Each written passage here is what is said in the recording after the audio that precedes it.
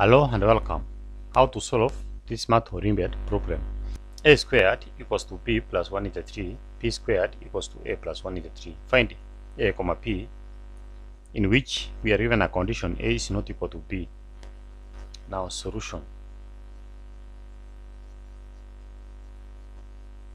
Now given that a squared equals to p plus 183 and that b squared equals to a plus 183. So let us put this one equation 1 and this is equation 2. Now subtract equation 2 from equation 1. So we have a squared equals to p plus 183 and we have p squared equals to a plus 183. Now let us subtract between these equations. Let us find the difference between these two equations. So here we have, by subtraction, we have a squared minus p squared equals to p minus a. This one and this one cancels because they are equal, which means that by bringing everything to one side of the equation, we have a squared minus p squared plus a minus p equals to 0. We have taken everything to one side of the equation. Now here, let us factorize this one. The first two terms, they form the difference of two squares. So here we have a minus p into a plus p. So this is the factorization of the difference of two squares, plus a minus p equals to 0. As you can see, a minus p is common. Let us pull it out further. Let us pull it out. So we have a minus p into, so when we take this one out, we remain with a plus p, plus when we pull out a plus p, we remain with 1. So it's like we put brackets here and there exists 1 here, therefore plus this 1 here equals to 0. Now by the application of the zero property, we have two factors on the left hand side. So we have a minus p equals to 0 or a plus p plus 1 equals to 0. So for the first case, we have a equals to p or a plus p equals to -1. But there's a condition here that a is not equal to p. Therefore, the first case will be rejected. Therefore, this one here should be rejected.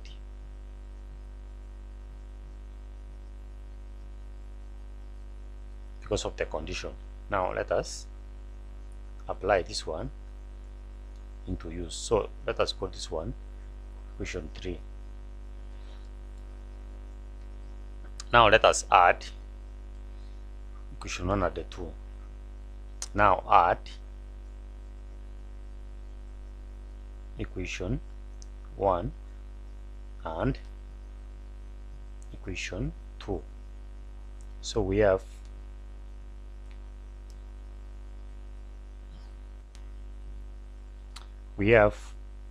a squared equals to p plus 183 and we have equation 2, p squared equals to a plus 183. Now by addition, so if we add these two equations, we have a squared plus p squared, that's the left hand side, equals to a plus p, the order doesn't matter, plus this times 2. So here we have 3 plus 3, you get 6, 8 plus 8, you get 16. So we put 6, we carry 1. 1 plus 1 equals to 2 plus 1, 3. So 366. Now let us call this one equation 4. Now here in equation 4, substitute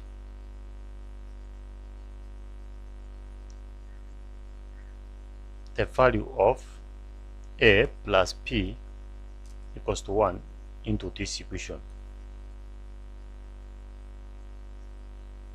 into equation 4. Now let us put -1 for a plus p. So it follows that a squared plus p squared equals to -1 plus 366, which gives us a squared plus p squared equals to 365. This is a lucky number, equivalent to number of days in a full year. Now let us call this one equation 5. Now next, square both sides of equation 3. Equation 3 is given by a plus p equals to -1. So if we square, we have a plus p squared equals to -1 squared. So this one gives us, by using binomial expansion, so we have a squared plus p squared plus 2ap equals to 1. Now here we know that a squared plus p squared from equation 5 is 365. Now substitute the value of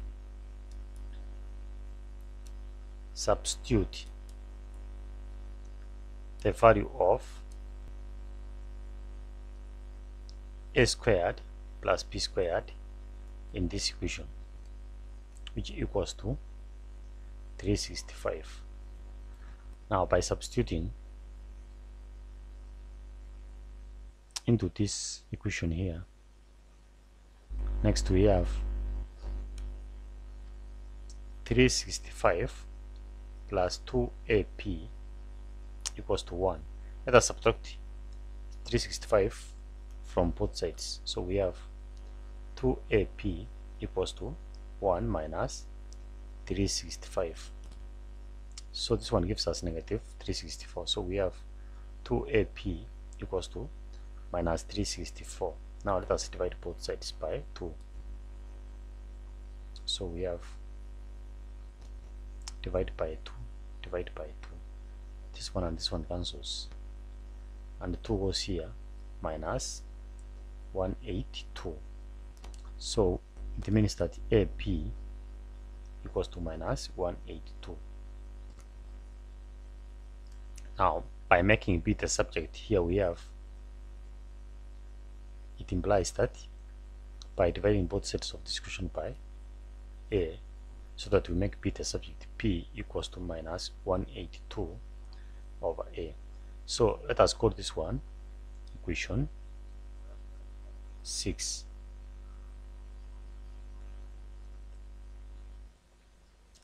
Now substitute equation 6 into equation 3.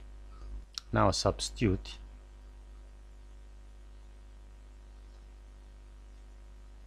equation 6, that is P equals to -182 over A, into equation 3. So equation 3 is given by A plus P equals to -1, but we know the value of P, so let us put it here. So we have A plus minus 182 over A equals to -1. Let us multiply both sides by the LCM, which is A, to eliminate the fractions. Next, this one can be written as plus minus, so simply we have A minus 182 over A equals to -1. Now by cross multiplication, to eliminate the fractions, the LCM is A, so we have A squared minus 182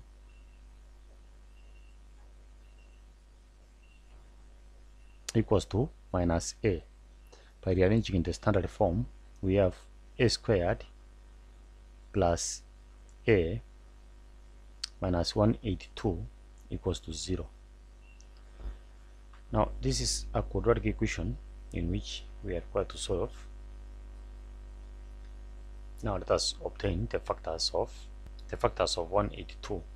Now here we have negative 182 can be written as 14 times negative 13. 14 times negative 13, you get this.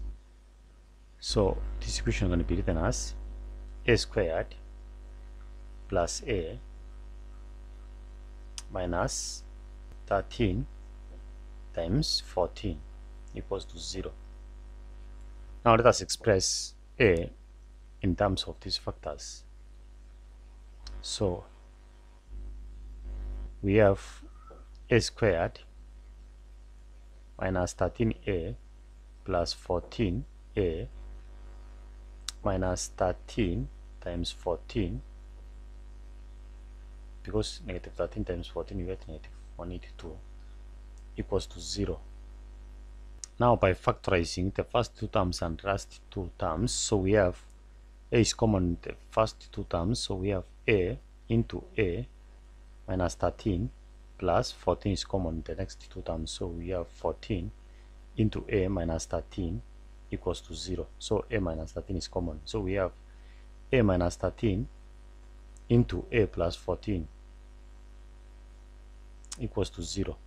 So by the application of the zero product property, we have a minus 13 equals to 0, or a plus 14 equals to 0, which means that a equals to 13, and here we have a equals to negative 14. So you can see we have two cases. So this is the first case and second case, but a plus p equals to negative 1, so that p equals to negative 1 minus a, and this one is important.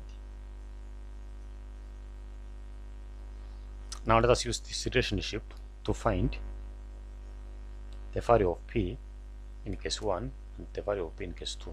So here we have p equals to minus 1 minus a. By putting 13 for a, we have p equals to minus 1 minus 13, so that p equals to 14, which means that for the first case a comma p equals to this value here, and this one equals to 13. Now this is negative 14, because negative 1 minus negative 13 gets negative 14. 13 comma negative 14. Now let us count for the second case. Here we have this relationship, which means that p equals to minus 1. Now if we substitute a for negative 14, so we have minus 14. So this is equivalent to minus 1. Minus minus becomes positive, so plus 14. So this is the value of p. So p equals to here 13. So which means that we have obtained a comma p in the second case. So this one gives us a comma p to be equivalent to negative 14 comma 13. So we can conclude that a comma p equals to 13 comma negative 14, or a comma p equals to negative 14 comma 13. Now these are the values that satisfy our system of equations. And that is it. Thank you for watching. Subscribe to my channel and turn on the notification bell to get new updates. When I upload new videos, don't forget to smash the like button, share and comment below to make this video reach many people.